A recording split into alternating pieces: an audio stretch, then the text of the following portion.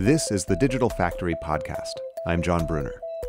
Today we'll be talking about digital assembly, going beyond just 3D printing a part into thinking about how you can use adhesives to create entire assemblies out of 3D printed parts with the mechanical characteristics that you need. But first, we have a very special announcement. The Digital Factory Conference is coming to Munich on May 14. After the first Digital Factory at MIT last summer, we heard from a lot of you that you wanted us to bring the program to Europe. So we're holding our next conference at the Technical University of Munich with companies that are leaders in digital manufacturing. We've got speakers like the CTO of GE Europe, the lead for additive manufacturing production at BMW, the CTO of Materialize, and the head of IoT and digital supply chain at SAP. You'll find the entire speaker lineup at digitalfactory.xyz, and we're adding speakers all the time. Use the code PODCAST to get a 5% discount when you register. Again, visit digitalfactory.xyz and use the code PODCAST for a 5% discount. If you're intrigued by our discussion about digital assembly in this podcast episode, you'll want to join us on May 14. One of the keynote presenters is Jerry Perkins, colleague of today's guest, and the North America president of Henkel, the German company that's a leader in specialty adhesives. He'll offer a vision for how additive manufacturing, chemistry, and automated assembly all come together. My guest today is Michael Todd. He's the head of innovation and new business development at Henkel. Michael, it's great to have you on. Well, thank you for having me. This is a great opportunity. So a lot of our listeners who are interested in 3D printing and additive manufacturing probably haven't given a lot of thought to adhesives as part of their process. So why are we talking about adhesives and 3D printing? Yeah, that's probably one of the first questions we always hear is why would Henkel, an adhesives company, be involved in 3D printing or additive manufacturing? And the key here is that the materials which we develop, we actually have a wide range of adhesives, sealants, and coatings that go into various industrial applications. We find that these same materials that would be used in another type of manufacturing process ultimately find their way also into bonding, sealing, finishing, additive manufactured parts. For example, a company developing parts in additive manufacturing, perhaps there's a need because of build space or build volume to have multiple parts which are printed. And sometimes they're mechanically joined or sometimes they're bonded. And so we actually stepped into this business because we had so many customers coming to us and saying, hey, we've got these 3D printed parts. How do we bond them together? How do we make them mechanically robust for industrial applications? And then once we got into that space, we realized it wasn't only bonding, it was sealing, it was filling porosity. There's all kinds of polymer materials that we typically develop for other applications, which end up finding their way then into these additive manufactured applications after the parts have been printed. Bonding, as you point out, is something that gets really interesting in the context of 3D printing.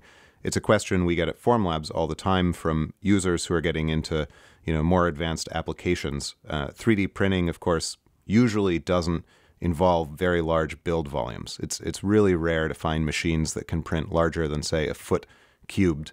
And a lot of people see this as a limitation, so being able to print multiple pieces and then bond them together really increases the versatility of what you can do, gives you a lot of design freedom.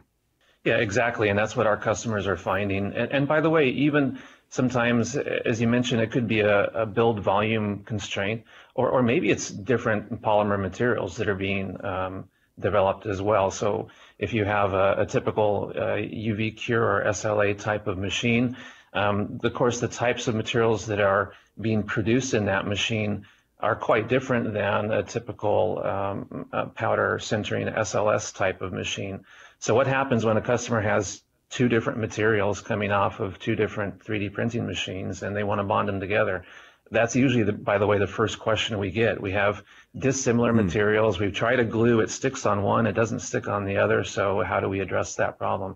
And by the way, we love that question. That's exactly the types of challenges that we're going after in our business. Have you seen customers getting into interesting designs that involve an adhesive as a mechanical component? Maybe they're 3D printing a couple of rigid components and creating a flexible join between them? Yeah, we've seen this because, for example, people are using different types of elastomers, polyamides, some of the new silicone materials that are coming out for 3D printing. And usually, especially these softer materials, unless you're developing something like an O-ring, they're typically not a standalone part. They need to form a functional part of a larger device. And so that's exactly the types of applications we're seeing that our customers are having challenges with about bringing these dissimilar materials together. And actually, there's one other element there which you may have been thinking about as well, and that is if you print even a rigid mechanical part on a typical 3D printer, the types of polymers that are used in adhesives can be quite structurally strong, robust. Using these same polymer materials, for example, as a coating on the surface of a printed part, even a thin coating can impart quite a bit higher durability and sometimes other properties, surface finish, even flame retardancy are some areas that we've been exploring by applying thin adhesive coatings onto the surface of the parts that we can dramatically change the properties then of that part. That's another thing that people talk about as they get deeper into additive manufacturing. One of the first concerns that people often have as they get into 3D printing is that maybe the surface finish or the look and feel of a part isn't exactly what they would want for an end-use part, especially that's going out to consumers. And then you look at the wide variety of finishes that you can apply and things that you can do to improve the surface finish that are still easier than whatever you would have to do in a conventional manufacturing process. That's exactly where we're trying to bring some new properties, new performance using surface treatments into these parts. We sell adhesives into such a wide variety of industrial applications. We have products that go into semiconductor and electronics manufacturing, into optical displays, into medical spaces. And so you realize these materials, these polymer systems have already been developed specifically to impart certain properties for certain markets. And simply put, we can take that same learning and now apply it to the adhesives and coatings that we can put into the 3D printed parts that are going into those same types of applications. So it's not often that I get to sit down with an adhesives scientist, and you have a PhD in material science, right?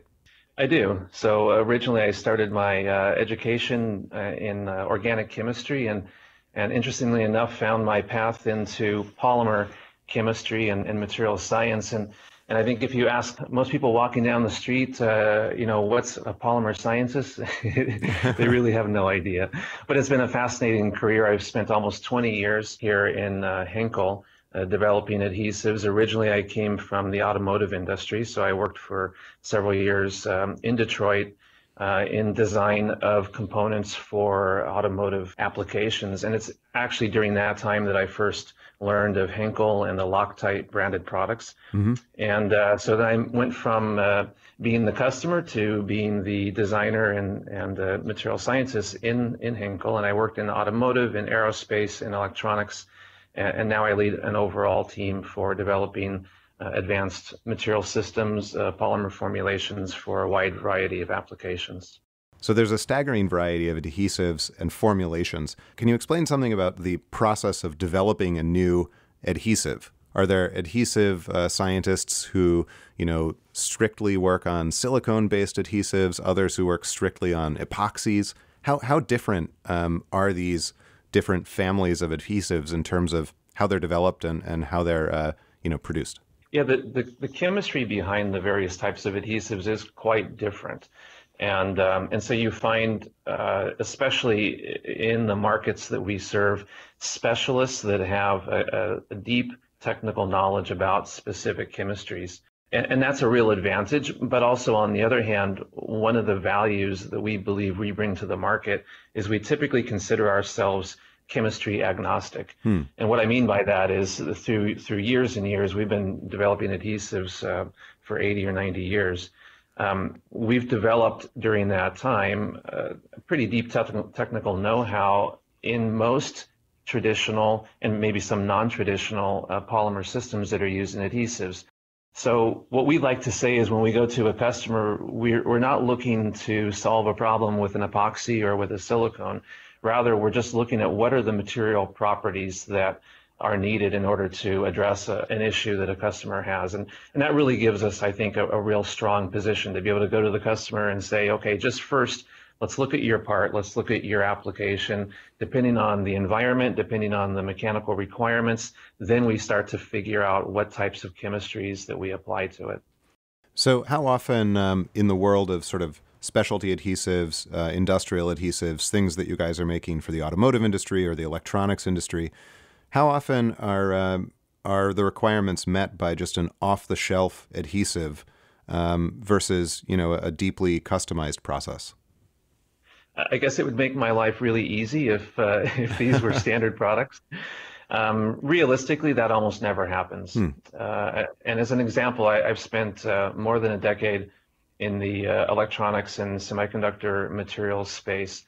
And I can say in that part of our business anyways, probably the majority, far more than 50% of the products that are sold to our major customers are designed and developed and sold exclusively to one customer, usually just for one application. So it's really that specific. We call it mass customization, meaning in a way the same thing that we try to do or you try to do with 3D printing, which is give the customers the ability to self-design their parts. In reality, we're working with our customers on the adhesive side and customizing the materials to fit their applications. And it really helps them. It allows them to have a much wider design space, design freedom in the applications that they're tackling if they don't have to just stay with a very limited range of material properties of a standard adhesive off the shelf. What are the major requirements that a customer typically comes in with? Is this a matter of specifying strength and elasticity and then you go and formulate it, or are there just a ton of different requirements that all go into this? Yeah, I mean, it goes so wide. Honestly, it's strength. Typically, people are using adhesives, obviously, to make a mechanical bond. So almost always, that's the first thing that comes to mind. But then again, working directly with our customers, we start asking questions, and I think of it as peeling back the onion. You just keep asking and asking and asking, and then you find out, well, it's mechanical, but it's also some effect of vibration and toughness. Maybe there's a humid environment, or it's exposed to certain types of chemicals in the use. Maybe there's weight constraints, and we have to think about composites. It really is amazing as you get into the customer's design phase, how many different properties could be of value. Even sometimes they don't think about it, and that would allow them additional design flexibility. For example, if you could make the material conductive. If I could only have it conductive, then I could change my design. So it really is a very, very wide range.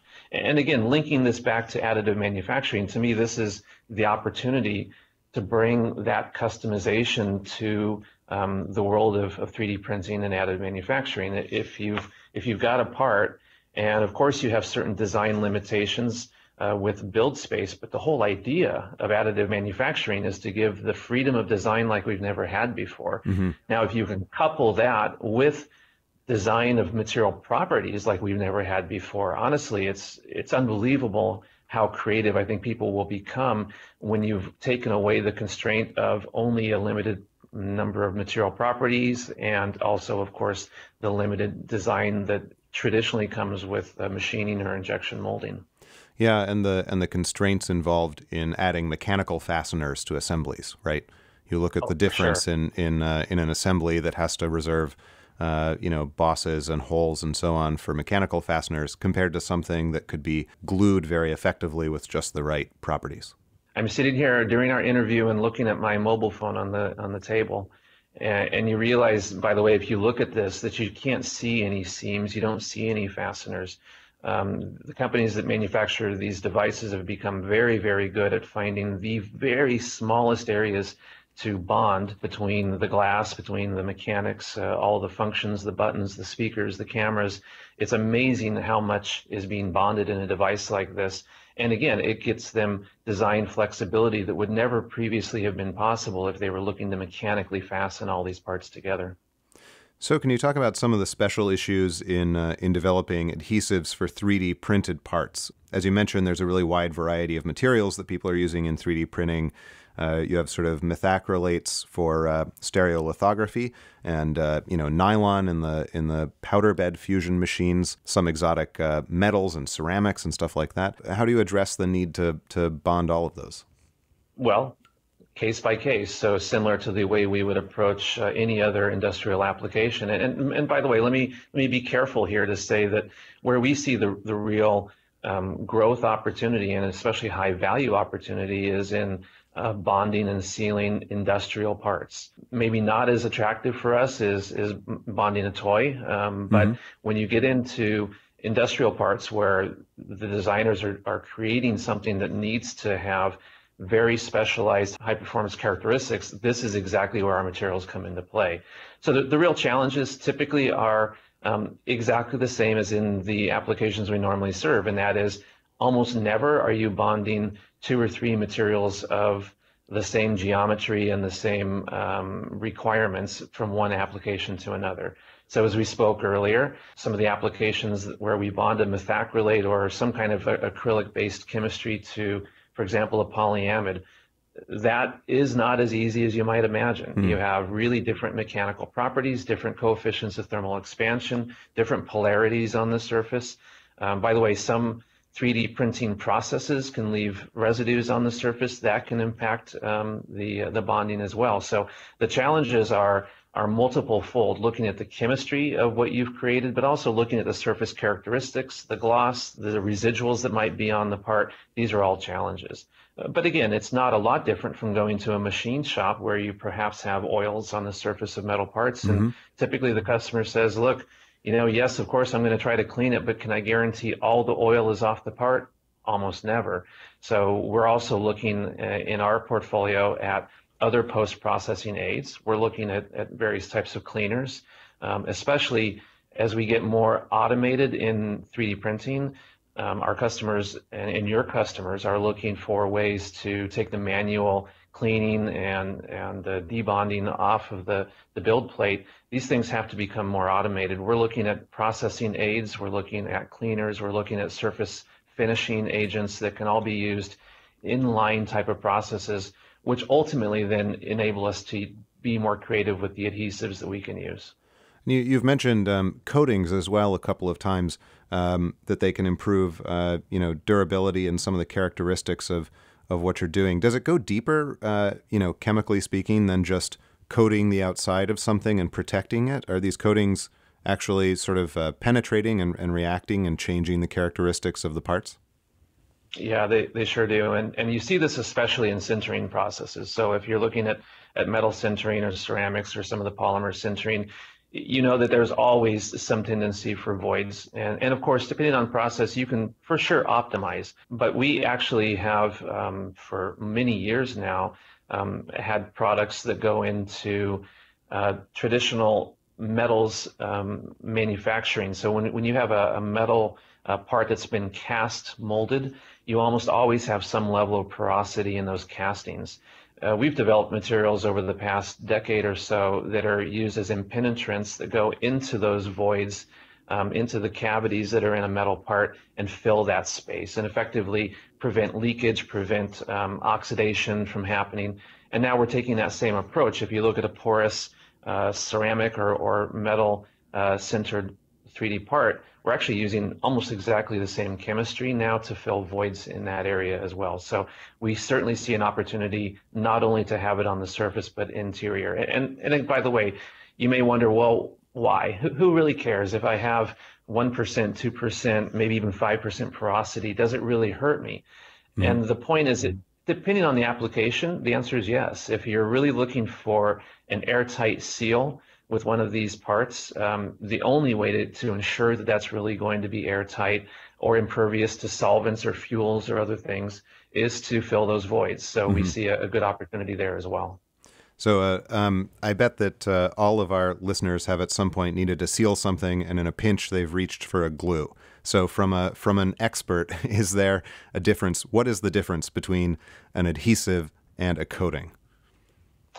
Yeah, I think maybe two different things. One is an adhesive is usually between two surfaces. And so simply because of its physical condition being sandwiched between two surfaces, we typically use different types of chemistries. Imagine if you're just applying the material and one surface is exposed to oxygen, now you have questions of oxygen inhibition. So all different types of chemistries have problems with oxygen inhibition, meaning that at the surface which is exposed to the oxygen, maybe you don't have as quick a cure or maybe not even a full cure. That can lead to things like tackiness or optical imperfections on the surface. So an actual surface coating, maybe if you really get down into the basic chemistry, you might say, hey, these are pretty similar to a traditional adhesive. But in fact, they've been designed to be applied with one surface exposed. And that does, it does mean that we have really a different design formulation for a type of surface, well, for a material that you know is only going to be used on a surface rather than sandwiched between two products.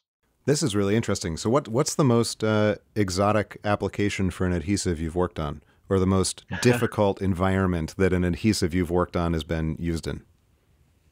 Well, I don't know. The first thing that came to my mind when you said that was materials that go up into space.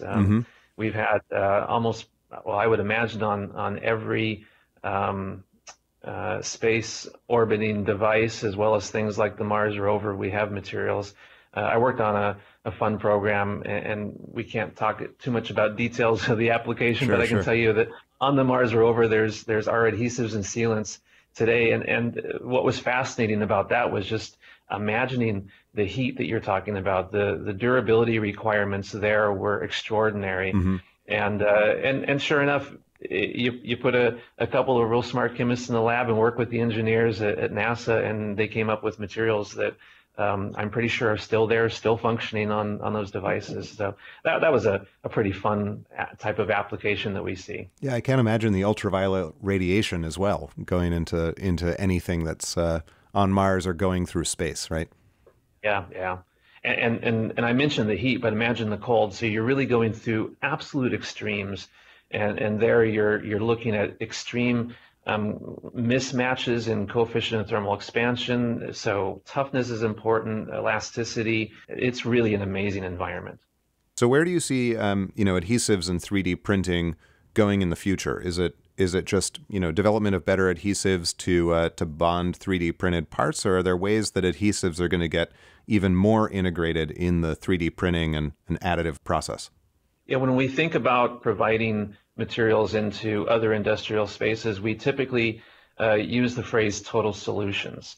And what that means is that we're not only providing an adhesive, but typically we provide an adhesive, we provide also engineering support, and in some cases even we design and develop equipment to handle the application of the adhesive. So we want to be sure that we're providing this full service for our customers. And we see this as an opportunity in 3D printing space as well, as getting into engineering design capabilities and simulation, which is something that we do today in traditional manufacturing. But also equipment. If there's opportunities, especially in post-processing areas, bonding, sealing, using our materials, but also using automated equipment to provide the speed needed for advanced manufacturing of 3D printed parts, we feel that that's a good space for us as well. You mentioned simulation, and that's a huge part of the future of digital manufacturing. Is it easy to simulate the performance of adhesives, for engineering analyses? Well, this has been done for quite some time. Is it simple? I would say absolutely not. And by the way, I would say we're also in our own organization not the experts. We typically look to partner with companies that really have these expertise, and this is where a real partnership works as a win-win, because if we can work with simulation software companies, hey, they're the experts in the CAD setup and the finite element analysis, but we're really the experts in the materials. And so we look to work hand in hand with simulation companies in enabling them to better predict the properties of the adhesives using the chemistry expertise from our side and, of course, the simulation expertise on their side. So I'd like to go into our recurring segment, which is called Tools, where I ask the guest about his or her favorite tool. So, Michael Todd, let's hear about your favorite tool. Well, maybe it's no surprise. Perhaps my favorite tool when it comes just to thinking about a project that I had this weekend was a glue. If you go to the hardware store, I'm sure sometimes you're dumbfounded when you look at the racks and wonder, wow, all these glues. Do I pick a cyanoacrylate? Do I pick a epoxy? How about a hot melt? Mm-hmm. And I'll be honest with you, they all have their applications. There's one that I have in my toolbox, which I use all the time.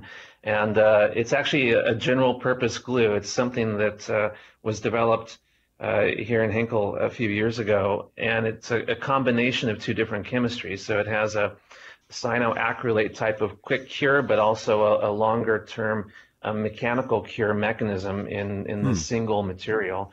And it's called 60-second all-purpose glue. It's I love right it in the title. Yep, it's right in the title. It's quick, but it's also durable, and I found that it works on a wide variety of applications. And I'll be the first to say, as a longtime adhesives developer, I guess probably there'll never be one adhesive that works on everything, but this one around the house, I love it. It works.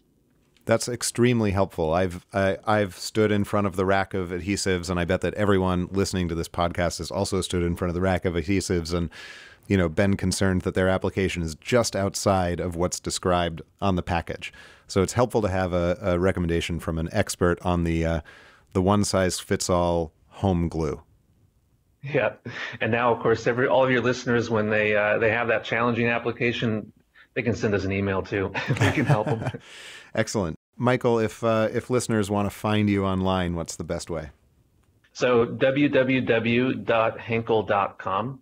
And it's a opportunity there to get guides on bonding. Of course, you can see catalogs, but maybe the best part of that is the online chat. If you've got a question real quick that you need answered, this is the best way to do it. And we've got experts all the time manning those responses, so that if you're bonding two materials, they'll give you a quick recommendation. Excellent. All-purpose adhesive expertise.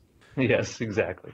Well, Michael Todd, Head of Innovation and New Business Development at Henkel, it's been a pleasure speaking with you today. Thank you very much. This has been great. Remember to check out the Digital Factory Conference. It's an essential event for leaders in digital manufacturing. Whether you're interested in 3D printing or advanced automation or AI on the factory floor or intelligent supply chains or connected machinery, you'll find answers and you'll find experts and you'll find frameworks for understanding these technologies in the context of your business at the Digital Factory Conference. Visit digitalfactory.xyz and use the code PODCAST for a discount. Remember, that's digitalfactory.xyz and use the code PODCAST for a discount. Thanks again for joining us. I hope to see you in Munich on May 14. For the Digital Factory, I'm John Brunner.